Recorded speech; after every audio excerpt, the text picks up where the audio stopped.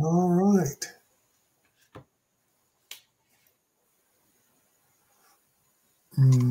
Check, check. Welcome, welcome, welcome to this place. All right, all right, all right, all right, all right. Let's get busy. All right, all right. Come on in. Get on in. Get on in. Get on in. All right, we got a good one today. I think, let's see here. Let me get my music. All right. Oh, they can't hear my music anyway. So, all right, y'all. Welcome, welcome, welcome. Hello, hello, Elizabeth. Good morning from Kenya, Africa, in the building. All right. Thank you for joining me tonight, you all. Hey, listen, if you're looking at me tonight, we got a special session tonight, y'all, a special session. I've got a guest, so I want y'all to get on in, and we're going to really delve into attachment theory. Hey, Kimberly, how are you? Thank you for joining me. First, Samantha from Holland. Welcome. Hey, now it says Facebook user. Somebody said, hey, my fave. I can't see your name. So would you tell me who you are? I appreciate you. I know obviously it's somebody I know, but Facebook doesn't tell me your name. It just says Facebook user when you use StreamYard like I'm doing. And so tonight, I just want to know who it is. So y'all, hey, Coach Toy, what's up? How are you, hon? Good to see you. All right, y'all. Tiffany. All right, y'all, before we get started, hey, Tiff, you still at work? Multitask. You're going to need to hear this session right here. But let me say this to y'all. Before we go on, I have a guest tonight. I want to introduce my guest. She did a session for us last week, and it was amazing. And so she's back at it tonight. And for those of you who don't know why you do what you do sometimes, you ever notice how when somebody doesn't call you 15 minutes, they tell you they're going to call you, right? And then they don't call. 15 minutes goes by, 30 minutes goes by, and you start getting anxious. You start wondering, what are they doing? What are we doing here? What are we doing? Well, a lot of that has to do with your attachment style. And so tonight, my guest is an expert at attachment theory, AKA attachment styles. And look, y'all, she's been helping people in personal development. She owns a company called Securely Loved. And she's just dope all around. I don't want to, she's got a master's degree and she's just smart. She's just smart like the doctor. Okay. And so if you all have any questions tonight after she begins, I want you to type your questions in. Matter of fact, if you want to come on, I can provide you with the link to get on because it's just one platform tonight. I can provide you with the link. And you know what? You can just jump on and ask your question yourself. But if you want to just type it in, I'll be more than happy to relay the message. But guys, I want you guys to give a warm welcome to Bev Mitelman. She is the owner of Securely Loved. Let me bring her on. Hey, Bev. Hey, Bev. Hold on. Boom. What's up, Bev? Hi, Ken. Nice to see you again. Yes. Bev. All right. So I didn't go through the long formal introduction because we're like friends now, right? But I just got to tell them you are smart and you are dope and you are easy to talk to. Thank That's you. all you need to know. And she knows about attachment styles. And so she's going to educate a lot of you tonight. I wanted to do this interview because we did one last week on Instagram. And so many people were like, I needed that. Help me with more of this. And so she's back for another episode of Understanding Attachment Styles Welcome, Bev. How you doing? I'm doing great. Thank you so much. And thank you for the kind words. I'm excited to be here. I love talking about attachment styles, and I'm excited that your audience wants to hear about this. Absolutely. So, Bev, tell us, let's start at the beginning. Tell us, first of all, what attachment styles are. What is it? People hear it, they don't know. And then you know how a lot of people regurgitate information, especially the one when they say he's a narcissist or she's a narcissist, and they don't have a clue. They heard somebody say it on the internet, and they don't even know what true narcissism is. But so I want you to educate them on what true attachment theory is, aka attachment styles. Sure, I'd love to. So we'll start off by saying that attachment theory, attachment styles, this is learned behavior. So I want to be really clear that this has nothing to do with mental illness or mental disease. We all have an attachment style, and it's a set of patterning that we have actually acquired very early on in our lives vis-a-vis the relationship that we had with our caregivers. So in a nutshell, if our caregivers were highly attuned to us, they, for the most part, consistently met our needs. So if we cried as a baby and we were fed, we were held, we were interacted with, generally that results in a child that feels comfortable and secure about themselves and about others. So that's what we call a secure attachment style. So, you know, it's hard to identify exact numbers, but it's been estimated that about half of our population in North America, so 50% of folks, have that type of attachment style, and they tend to do very well in relationships, right? So they tend to be open and receptive and communicate in a productive way, for example, have a healthy relationship to boundaries and all that good stuff. Where we end up spending a lot of time is talking about the other 50% of the population. The other 50, yeah. Right. Let's talk about the other 50. Right. So the other 50 is a little more complex, right? So the other 50 is what we generally categorize the insecure attachment styles. And those that are in the insecure, they can be subcategorized into 3 different styles, right? So it's a continuum. So on one end of things, we have the anxious, preoccupied person. Okay. On the other end, we have the dismissive, avoidant person. Okay. And somewhere in the middle, you know, with some of the traits of both of those folks, we have the fearful avoidant, which is the most complex and the rarest type of attachment style. Okay. So to understand this, is attachment styles develop again based on primarily our early years and the interaction that we had with our caregivers. So caregivers, aka parents, people who are around us a lot, right? 100%. That's it. Yeah. Okay.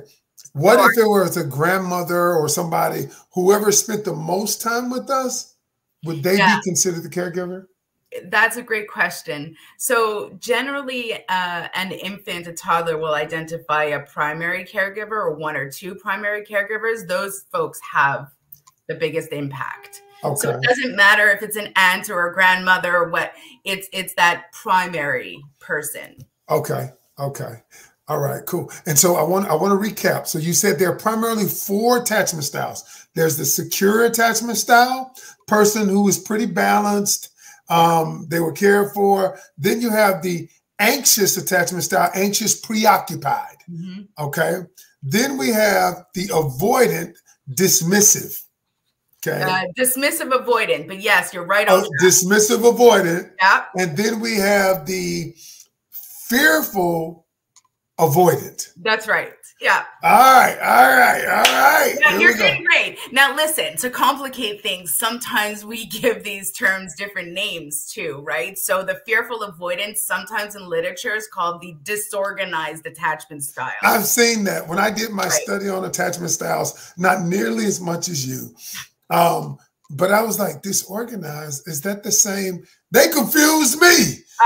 I'm confused too. I don't know why we need several terms for the same thing, but for the purpose of today's discussion, it's the same thing. Okay. And so you enlightened me last week and helped me help me where I had the questions. Okay, so we've got these 4 different attachment styles, and we also know that this comes from when we were young, our primary caregiver. It was the way we perceived their love or their connection with us. Yeah, so when we're born, it's like a blank slate, right? So we tend to we learn from those that are closest to us, and we develop this set of patterns. And it's essentially a set of patterns for how we're going to give and receive love. Right. So, and this is, I want to be clear too. This is not about blaming or shaming caregivers or parents, because I do believe for the most part, people do the best they can with the information they have.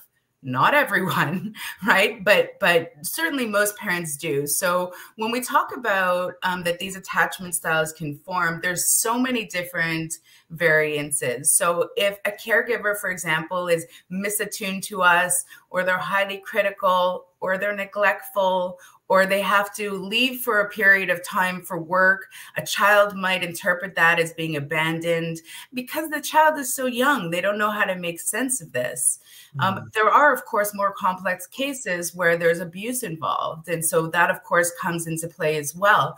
You know, there are some cases that are children experience a lot of inconsistency. And we see this a lot when, as one example, there's addiction involved. So, for example, if a caregiver is an alcoholic, one day the parent might be very loving if they're inebriated and they're feeling very loving. The next day they might be in withdrawal and not be kind to the individual. The next day they might be passed out and the child doesn't know what to do. So it's a level of inconsistency. And so what the child learns is that I can't trust this person to take care of my needs. And so there are patterns that develop depending on what they experienced, what they heard, what they saw, what they felt. So, you know, these patterns follow us into adulthood. And they're at the subconscious level, which is super interesting because, again, the subconscious is beneath the conscious awareness. So most people aren't aware of this, right? We all like to think that we have free agency and we act, you know, I'm going to do what it is I want to do. But most people don't realize that what they're actually doing is playing out patterns that have been already etched into their subconscious years ago. And they replay these patterns over and over and over. Like, have you ever heard someone say to you, I don't know, I just keep picking the same type of guy. I get that like on a regular basis. Right. And they're like baffled. They're like, I don't understand. It's because they have a patterning in their subconscious. They keep going back to what's familiar to them. Interesting. Somebody's got a question before we go on. Someone says, attachment styles, do they come only from childhood or can it be from previous partners? Excellent question. Thank you for asking that. So they are primarily etched in our younger years because in those years, we're really susceptible. Like that's the time that we can have the biggest imprint. Now, as we go through life, we all know that we face traumatic experiences, right? We all do on different levels. So that certainly can impact us. Along the same vein, we can also heal our attachment styles. That's good to know. Wow. Yes. As we become aware of this, we can also heal our attachment styles. So it's like two sides of the same coin. As we come into adulthood and we develop further awareness, and also as we live life and live different traumas, that can impact us. Absolutely. But you're saying, to answer her question, it's probably, yes, the previous partners can influence it. Now, here's my question.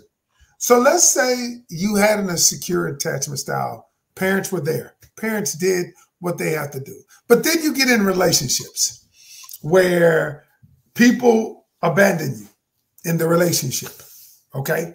Because, you know, they abandon you. What I mean is they do things, and then you begin to think you had the secure attachment style, but your programming of late has been, people gonna leave me. Is that possible? 100% it is. So that's part of, you know, a traumatic event that we would talk about. So you can absolutely, as you go through life, develop more or different core wounds. So if you've never experienced abandonment before, and all of a sudden you experience abandonment, that could very much, depending on the emotional impact it had on you, and the pain that you suffered as a result of that, it can become one of your core wounds, and it can affect your behavior, your emotional patterns, and so forth. So the reason that we talk about attachment styles is because there are distinct patterns that emerge out of each one of these groups, and those distinct patterns have to do with the core wounds that we carry around. So that has to do with our limiting beliefs. And we all have core wounds that we carry around. Our needs, our emotional patterns, our relationship to boundaries, our communication style, and also, interestingly enough, our behavior and coping mechanisms. So if you observe someone and how they cope in a moment of conflict, it's actually easy to see sort of where they're falling in terms of attachment styles. That's how unique these patterns are. So once you can identify your own attachment style, and by the way, for those who are interested in learning about themselves, you can go to my website. There's a link there for a free quiz. It'll ask you a series of questions, and you can determine your own attachment style if this is of interest to you. My website is securelyloved.com. I'm going to type that in, and I got to tell you something. Yeah. I got to tell you something just so that we're clear. Hold on. Okay. Because I took the test. You took Ken, you took the test. On your website, I took it. Okay. I took it. I'm trying to create. Now hold on. I'm trying to create me a banner so that we can see, so people can get your website. So no, I appreciate that. Here it is. I got it. Yeah, look, yeah, I'm not great with technology, but you know what? This is so important because some of you, number one, need to take the test. Number two, all right, so boom, there we go. Thank you. See how that is? There we go. Securelyloved.com, right? Thank you. And what a great surprise that you have taken the test. Now, I would love for you to share the results, but only if you're comfortable, of course. I am. Mine was mostly securely. Do you know I had 0% of the most complex one, the avoided. I didn't have. I had 0% of that. Okay. You know, but I'm going to find it because I took a picture so that you would not say, Ken, did you really take the test? I'm going to find the picture of it. No, I believe you, but it's such a nice surprise because I didn't know you did this. Okay, so you have 0%, mostly secure. Mostly secure. And did something come up? As Here it is. Here it is. I don't know if you can see it. Maybe you can't see. Darn. Hold on. Maybe you can't see it. But you see, I took it though. Okay. So mine said secure attachment 78%. Dismissive avoidant 11%. Okay. And anxious preoccupied 11%. That's an interesting result. Okay. Yeah, and then fearful avoidant 0. Okay. Interesting. Yeah. Okay. So what I've shared so far about how these attachment styles develop, let's use you as an example. Would you say that that's pretty accurate? That you know the type of relationship you had with your parents would have developed you? Okay. I would say it's dead on. I would say it's dead on. Yeah. So folks who are secure, they have a good level of self-confidence and they have a good view of others. Yes. They feel comfortable in the world. They feel safe. So one of the core wounds, and we talked about how there's patterns in each one of the attachment styles. The only core wound that is unique to each one of the insecure attachment styles, so the anxious preoccupied, the dismissive avoidant, the fearful avoidant, the only one that is unique, and we talked about it last week. Do you remember which core wound that was, Ken? Trust. Close. It was, so I remember we went over there and you said at the end of the day, I'm just remembering at the end of the day that all of them is a factor of, can I trust you? That was the thing that stuck in my head. Yeah. But enlighten me again. So you're right. You're right on the money. So the core wound is I feel unsafe. Okay. Unsafe. Yeah. Which is polar opposite to those that have secure attachment. They feel safe in the world. They feel safe in themselves and the relationship that they have with others. Okay. So in this feeling unsafe, in this, connections and these patterns that got ingrained really early on, again, it was a set of rules, unwritten rules, patterns for how to give and receive love. And what comes of that is some real distinct behaviors. Again, emotional patterns, relationship to boundaries, communication styles, core wounds, and needs. So, and this is really important because this is what we bring of ourselves into relationships with other people. Now, attachment styles is very often talked about in the context of romantic relationships. Yes, they do. They are. They are. Do you know why that is? Please tell me. So romantic relationships are what mirrors the closest relationship that we once had with our caregiver. So so what it means is that our partner is generally the person who is closest to us, that we are relying on, that we afford the greatest amount of trust, that, so those expectations are mirrored for the relationship that we would have once had with a caregiver. So that's why they show up strongest when we're talking about romantic relationships. That doesn't mean that they don't show up, these patterns and these communication styles in other relationships. So your attachment style impacts you in every relationship that you have. So relationships that you have to family members. Really? Oh, for sure. Relationships that you have with friends, relationships that you have with coworkers. Yes, but they show up strongest and most intensely in the romantic context. So like you got a friend that's real clingy. You didn't invite me. Why didn't you invite it? Why didn't you invite me? I wanted to go. Oh, I mean, do you see what I'm saying? I'm just, so that might be that. Is that the anxious, preoccupied one?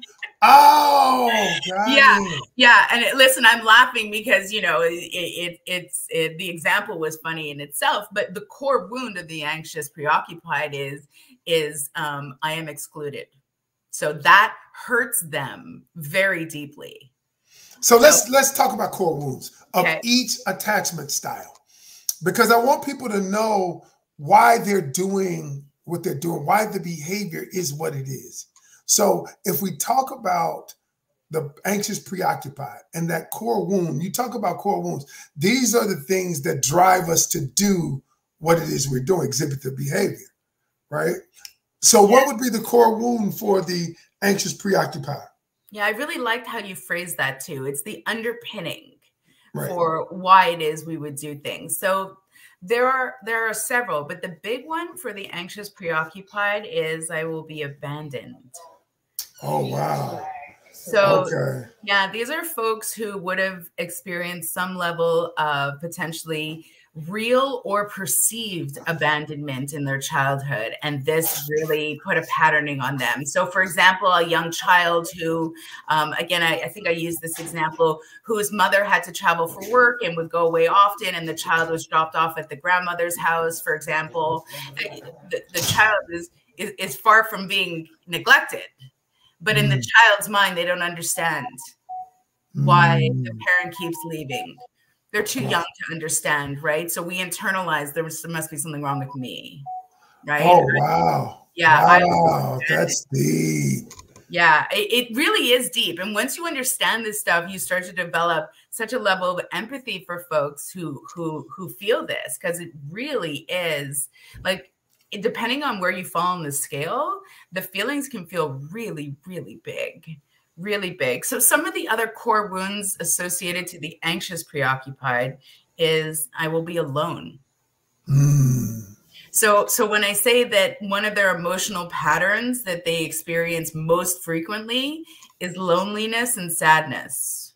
So you can make the connection, right? Wow. So these folks are people, for example, who have not developed strong skills to self-soothe, right? So when they're feeling emotional, they have to be around other people. They rely on other people for this.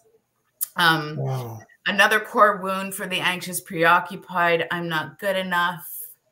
I'll be rejected. I'll be excluded. I'll be disliked. Okay. Wow. Wow. Okay. These are tough ones. Those are tough ones. Those are tough ones. So that causes them to cling.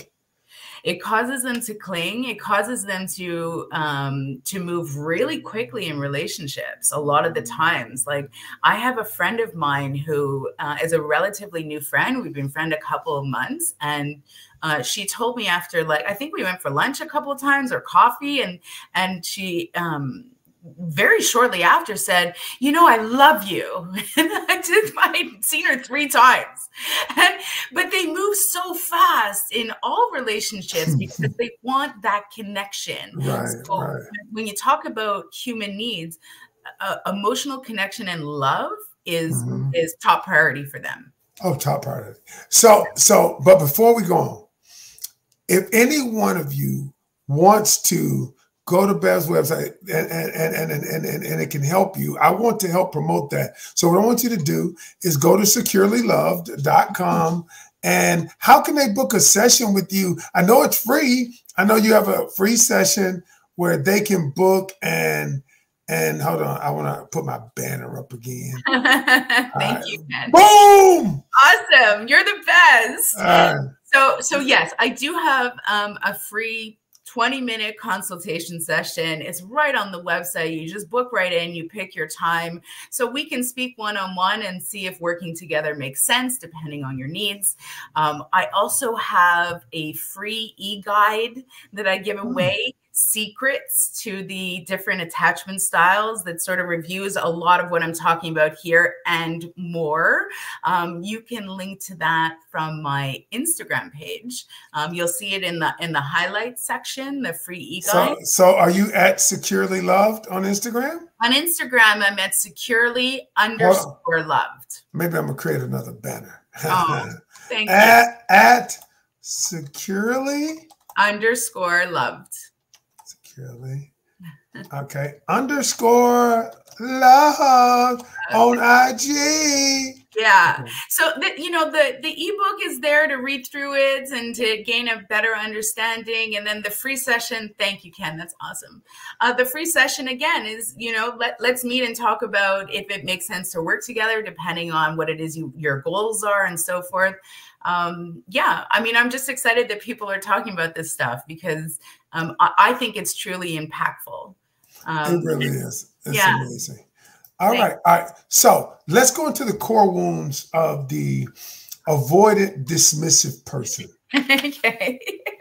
So remember, we're talking about opposite ends of the spectrum, right? Right. So it doesn't mean that everyone who's dismissive avoidant will have the exact same core wounds, but these are the common ones that we see. So the top one is I am defective. Something's wrong with me. It's a shame wound. So what's interesting is that folks will often comment to me that dismissive avoidance, if they have a partner that's dismissive avoidant or a friend, they'll interpret that as this person is secretive or they're not really transparent. It's because they don't want you to get too close. They have a core wound that something is defective about them. They're carrying shame and they have this fear that if you get too close, you'll also realize that something is defective with them. Oh, wow. One of my students just sent me this. She took the test. Oh, wow. Okay. So let me give you her results. Okay. 36% securely attached. Okay. 9% dismissive avoidant. Okay. 18% anxious preoccupied, Mm-hmm.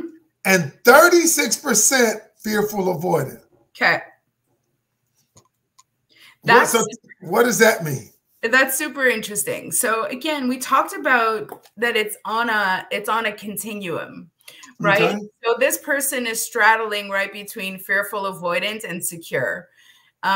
So I would say that there's probably some interesting patterns. They probably do have moments where they really do crave connection with individuals, but they can be very standoffish as well. They might be a little bit fearful of intimacy. They might have trouble trusting other people. You know, it's not the person. And again, we can ask this person individually, but this would not be the person who says, I love you after a second date. They're going to take some. Oh, no, I can tell you that now. I know her. She ain't telling you I love you after the second date. That would be a hell no. Right. But you so that's why there's patterns. I don't know this person, right? But just giving where she falls on the spectrum, she would need a little bit more time to establish trust. Oh yeah, I can see that. Mm-hmm. I can see that. I can see that. That makes sense. Okay.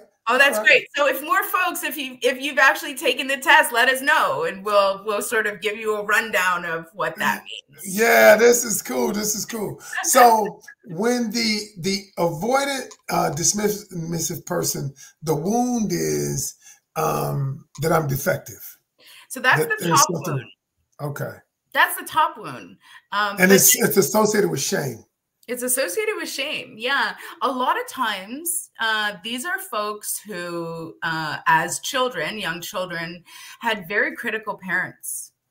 Oh, wow. Yeah, they were critical. And so they learned that they couldn't rely on their parents. So if they had a problem, they would hide it. They wouldn't tell them. And they became overly self-reliant.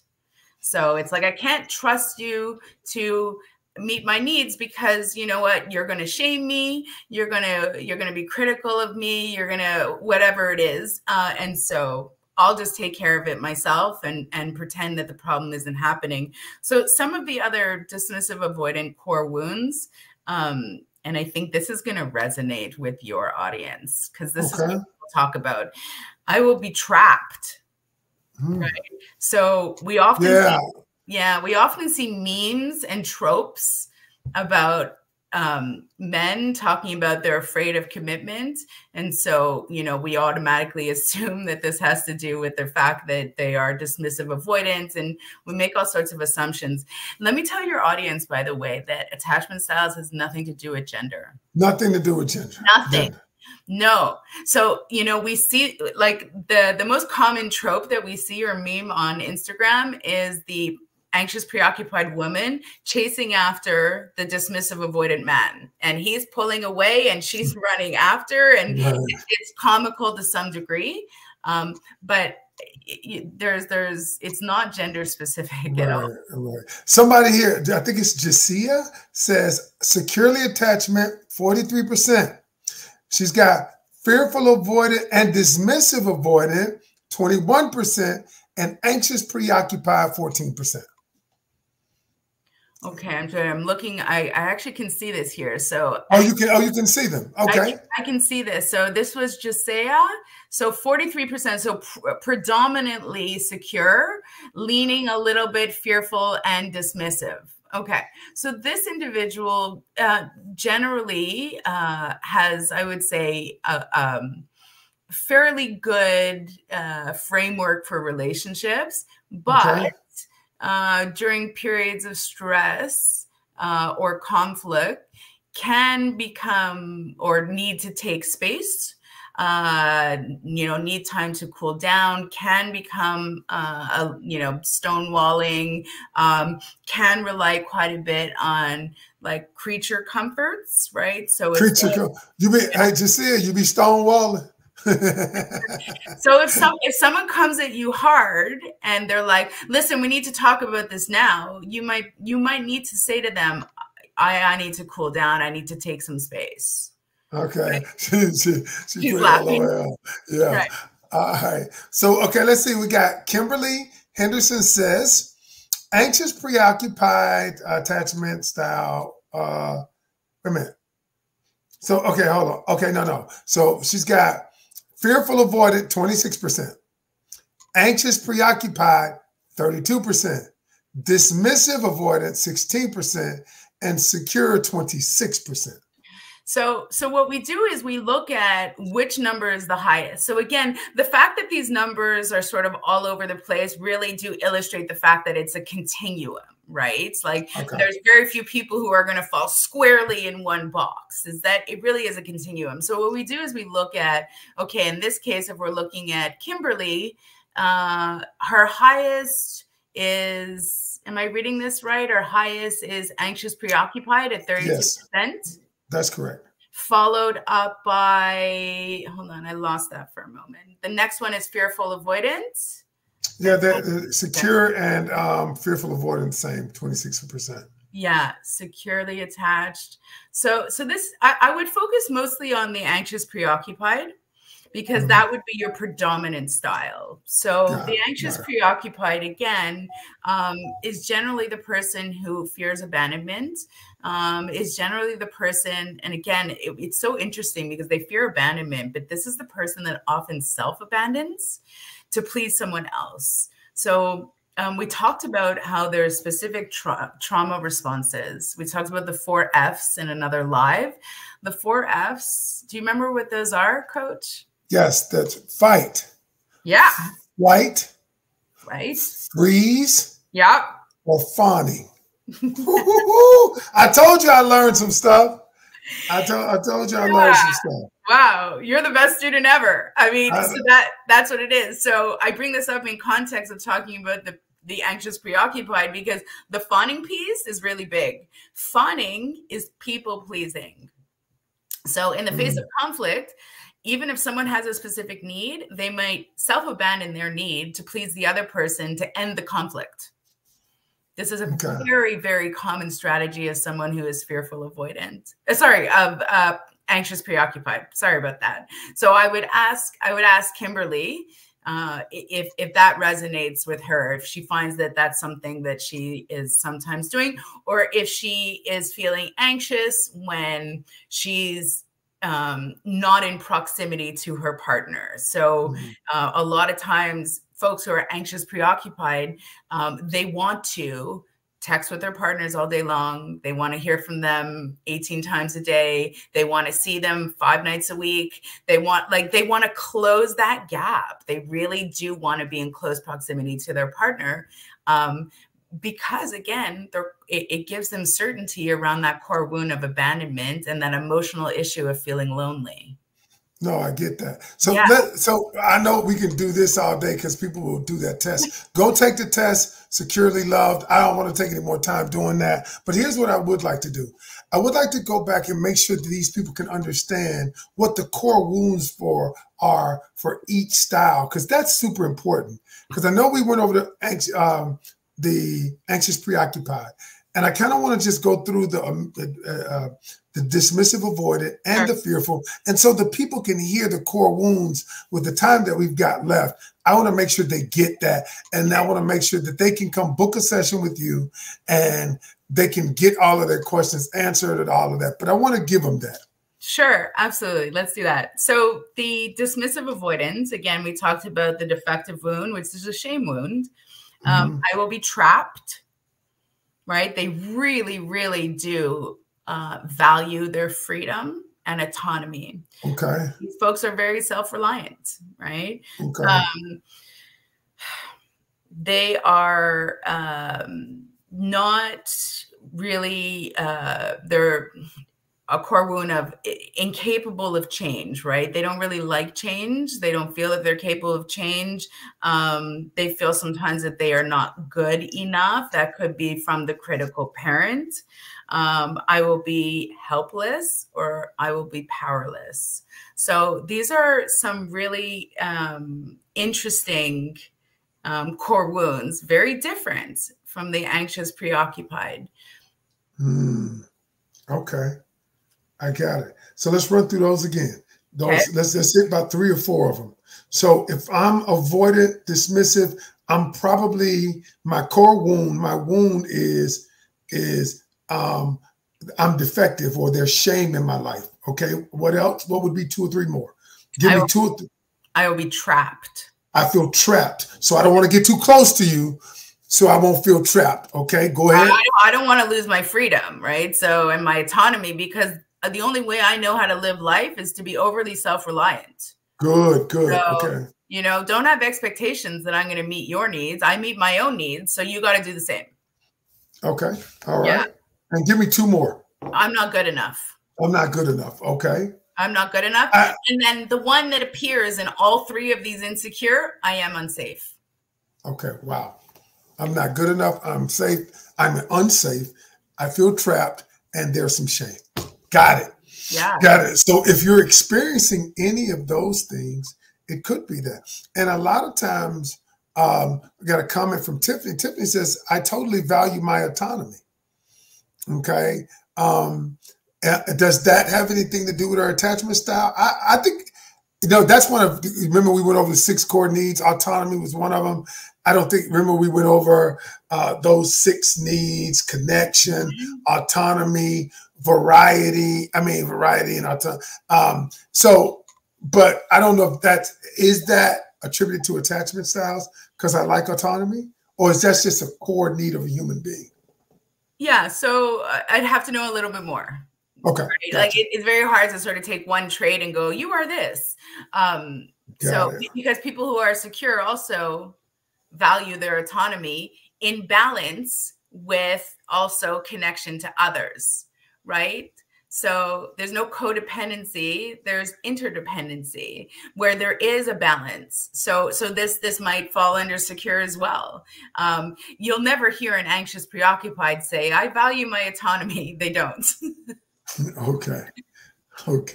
No, I get it. Okay, let's move to the fearful avoidance. Fearful avoidant. What are their wounds? They have the most amount of wounds. So again, this is the most complex style. This is the rarest style. And it's a little bit of anxious preoccupied with a little bit of dismissive avoidant mixed together. So these are the folks that often oscillate between being activated and deactivated. So how we see this play out these are the folks who often say, come close to me. No, go away. No, come close to me. No, go away. So they oscillate in their mind between wanting connection and being afraid of intimacy. So they're the kind of person that says something like, hey, don't leave me when I come close. No, don't get too close now. No, you know, hey, back up. Yeah. But wait a minute, you wanted me to come close. Mm-hmm. So they kind of have this push-pull relationship. Yeah, push-pull, hot, cold. Yeah, these are good terms. Yeah, and they're not trying to be, disrespectful of their partners. This is what goes on in their minds, and this has a lot to do with trust and their core wound of I will be betrayed. Oh wow! So this is a really tough one, and I think we talked about the origins of this particular one. I mean, there could be several scenarios, but one of the scenarios that I like to talk about is imagine that a young child is in distress, and they reach out to their caregiver to be soothed because that's what children do. Yes. And the caregiver in response slaps them. Now the child is caught in this terrible situation where the person that they love and they've reached out to soothe their distress has actually caused them pain. And now they want to reach back out to this person to soothe the additional pain, but they're afraid of that person. So they don't know what to do. They're like caught, right? This is a young child. They have no one else to reach out to.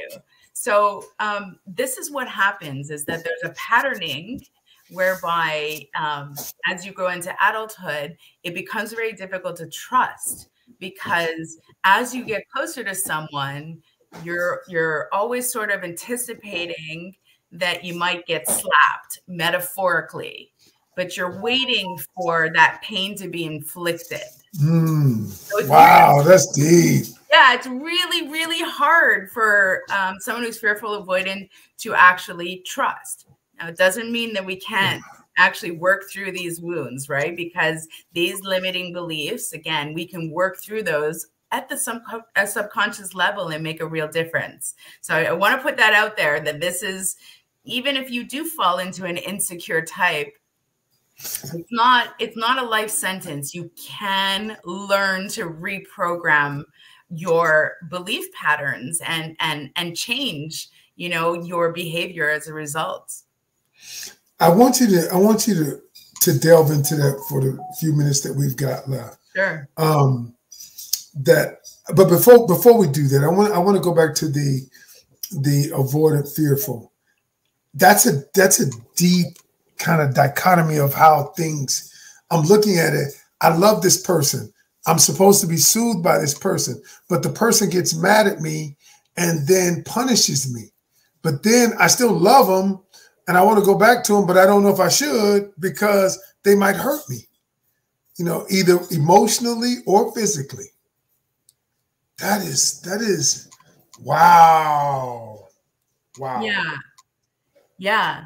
So, and there's a high degree of unpredictability in this scenario too, right? So the child doesn't know what mood is the parent in today. Am I going to be loved today? Am I not?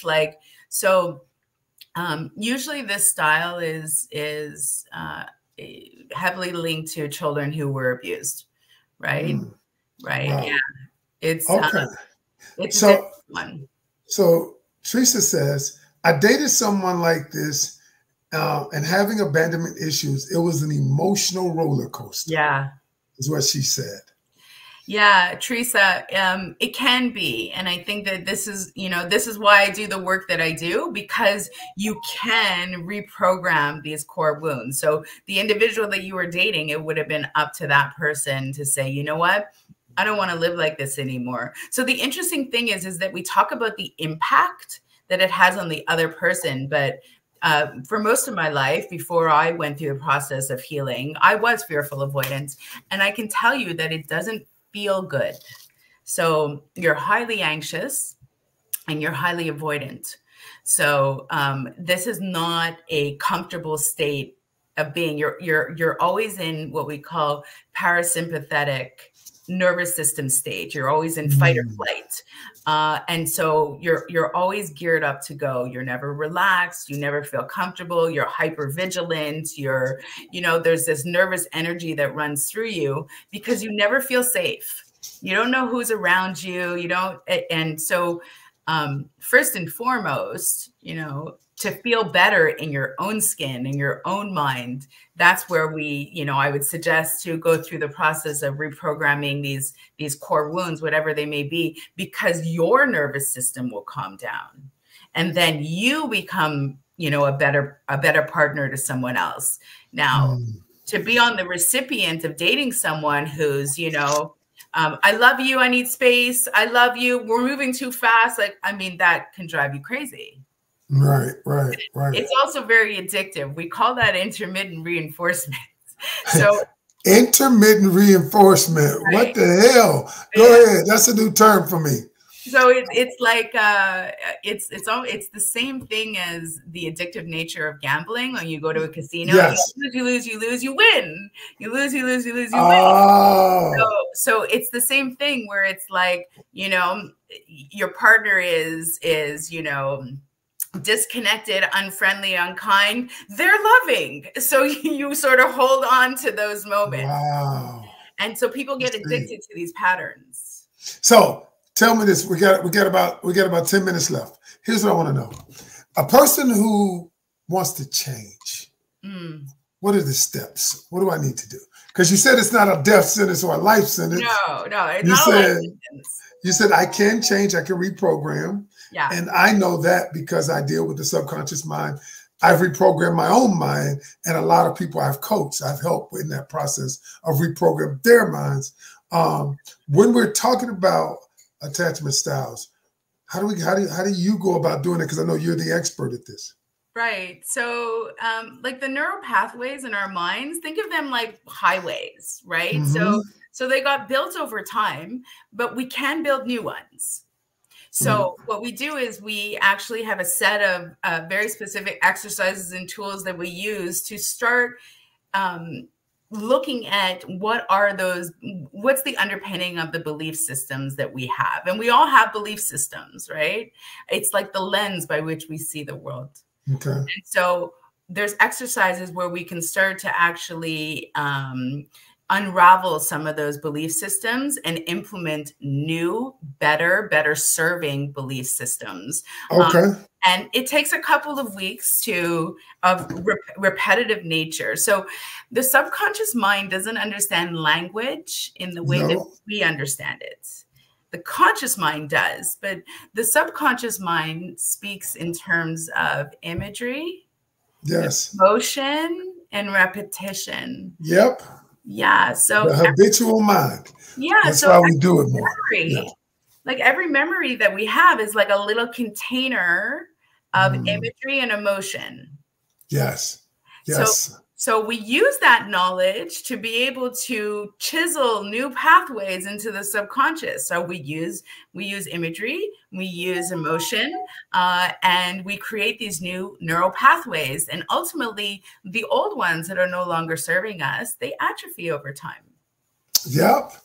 I love the whole idea of reprogramming. So all right, so if anybody, listen up. I'm gonna put the website. I'm gonna put her website back up. I created a banner. Boom! If you want to go take the test, okay. If you want to reach out to her and get you a session in, it's free. And mine not free, y'all. I'm just saying, just so we know. Hers are free. I think you ought to take advantage of it because this kind of information, what she's doing these days, I mean, wow. For her to be even sitting down and talking to you, that's amazing. She's doing it for our audience. So if you want to know more, you want to take the test, go to the web. I took the test. I took the attachment style test. I think it will be enlightening for you to take it, but you can do all of that at securelyloved.com.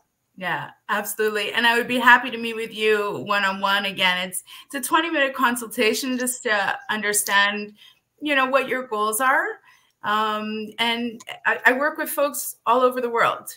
So it doesn't matter where you are. If you have an internet connection, everything I do is virtual. So thank you for all your questions and your engagement and for your, excitement with this topic because I think it's important. Yeah. Any last thoughts you want to give them before we check out? I've read some of the comments here and someone said, right, we are all messed up in some way, just work on a better you.